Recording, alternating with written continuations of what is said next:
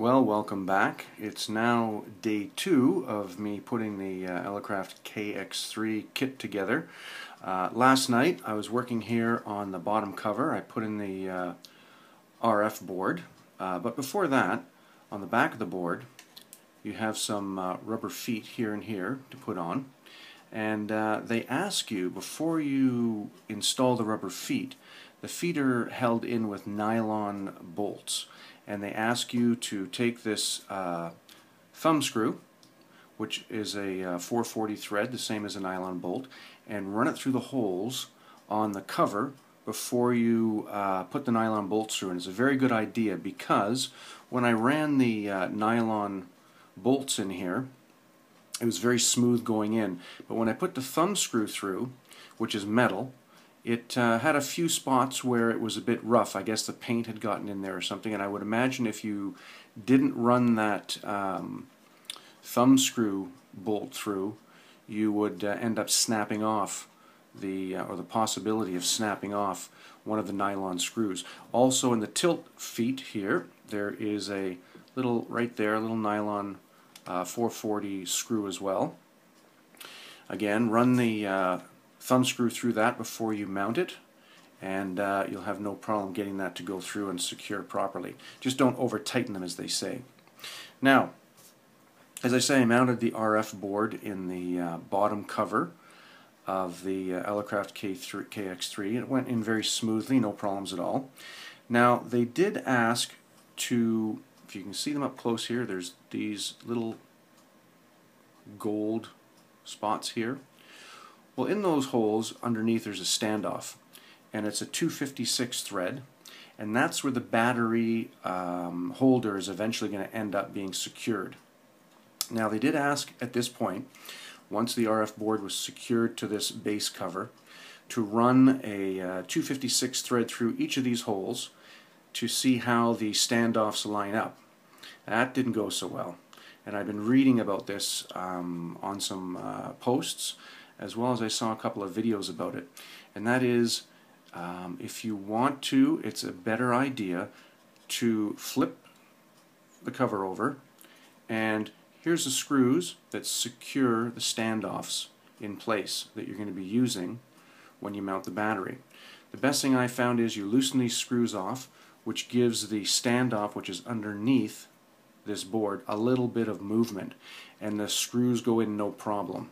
So I would loosen off the base screw, which kind of loosens up the standoff a bit, and then secure the battery compartment boxes, and then go back and tighten up that screw right here on the back cover, and then everything will be secure. Because when those standoffs are tight in underneath this board, they really don't line up all that well. I think there's a little bit of play in them, and you'll be much better off if you loosen those standoffs before you put the delegate 256 screw in.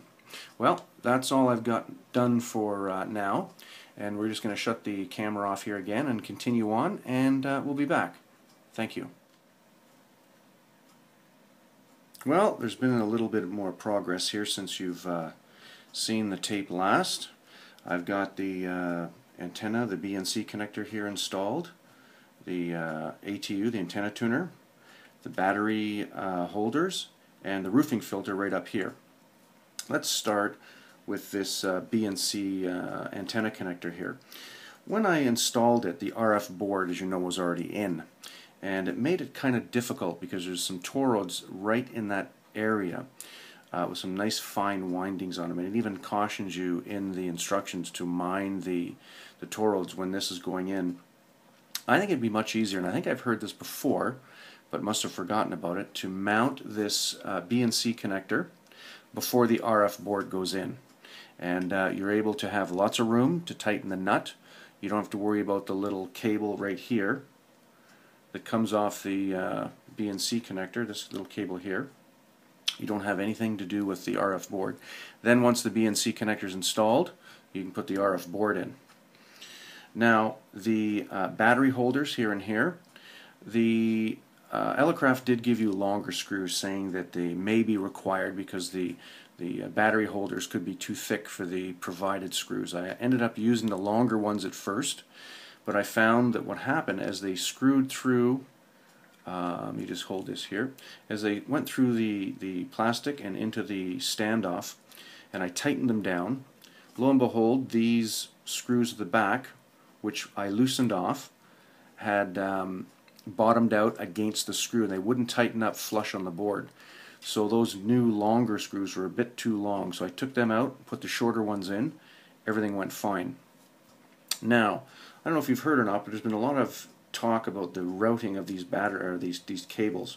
I was able to, I'm not sure if you can see it or not, but down here there is a red wire that jumps these two packs together. There's a little bit of heat shrink tubing on it. That wasn't the easiest thing to get in there, but it did fit with a little bit of persuasion. I'm not sure if you can see that in there or not. I don't think it's well lit. Let's see, there we go. That's about as best I can do.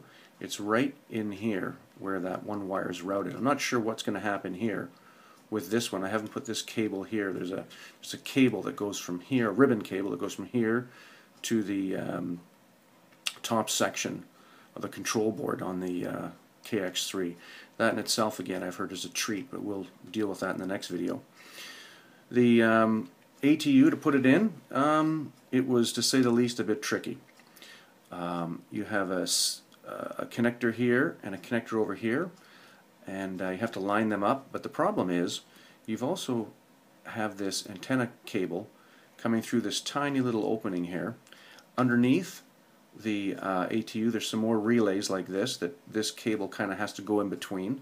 So you find that these two connectors mate just fine, but the problem is they can't sit flush with the standoffs here and here, because this cable is underneath one of these relays underneath the board. So it took me about 15-20 minutes of getting this cable routed properly so everything would sit flush. That was a bit frustrating. Over here is the roofing filter.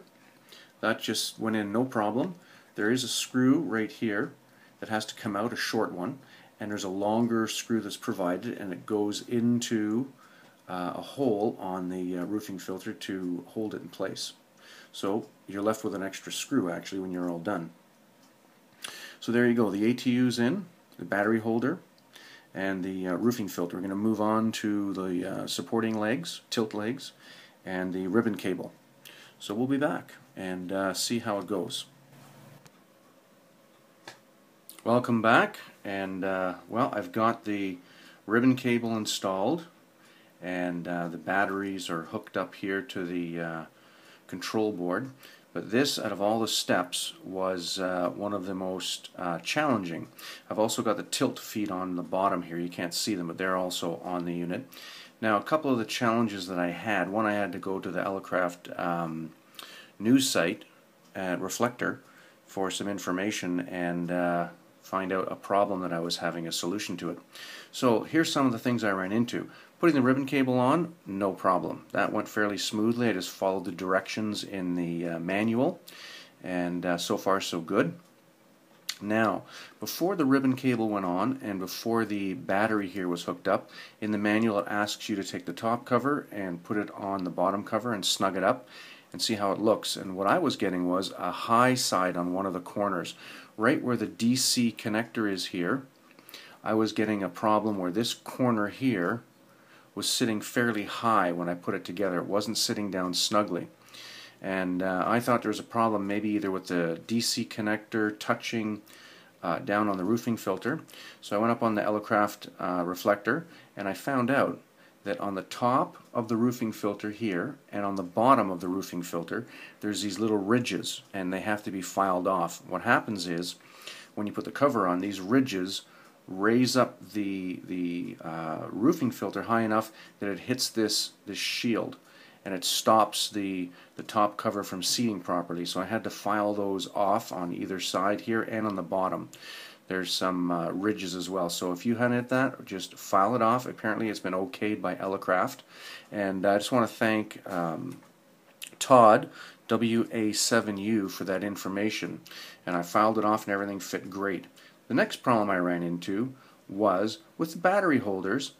There is a connector down here for the ribbon cable, and the battery cable, this cable here, has to be routed behind the connector. I couldn't get it, And finally, I went on the internet, looked at some pictures of the KX3 construction, and I realized I had these battery holders in backwards, or opposite. They had to be switched around. I was trying to fit, if you see on here the heat shrink there and heat shrink here, I was trying to get this holder actually was over here, and I was trying to get this heat shrink in behind the holder and the connector, and it just wasn't working.